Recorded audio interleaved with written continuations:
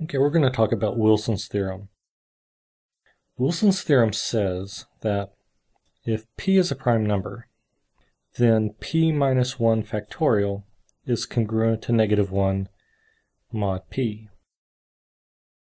To show that this is true, let's first expand out the left-hand side of this, p minus 1 factorial. If you write it out in full, it's p minus 1 times p minus 2, on, times 3 times 2 times 1. The strategy is to pair each number with its inverse, and because we're working mod p, the integers mod p are a field, which means other than 0, you can't divide by 0. So every non-zero number mod p has an inverse. So we should conceivably be able to pair every number with its inverse. But there are a few exceptions, and the exceptions are there are some numbers that are their own inverse. So let's see which ones those are. If a number is its own inverse, that means it's a solution to x squared is congruent to 1 mod p.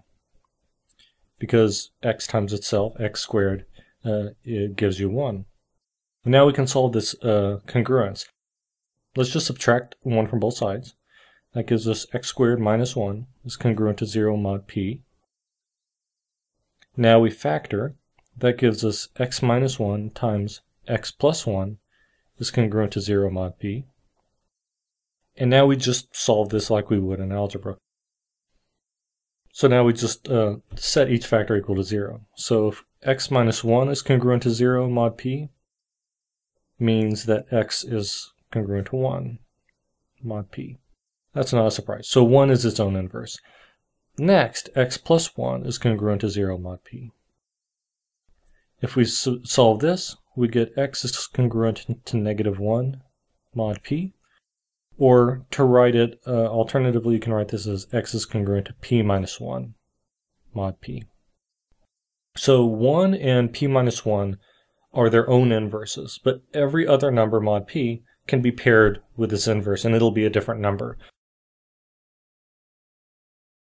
So now let's go back to p minus 1 factorial. So let's take and group 2 with its inverse. Let's group 3 with its inverse, and so forth. And we'll be able to do this with every number, the exceptions being 1 and p minus 1. Now, 2 times its inverse is 1. 3 times its inverse is 1. And so everything cancels out. And what we're left with is p minus 1, which, as we saw just above, is the same thing as negative 1 mod p. And this proves that p minus 1 factorial is congruent to negative 1 mod p. And this is Wilson's theorem.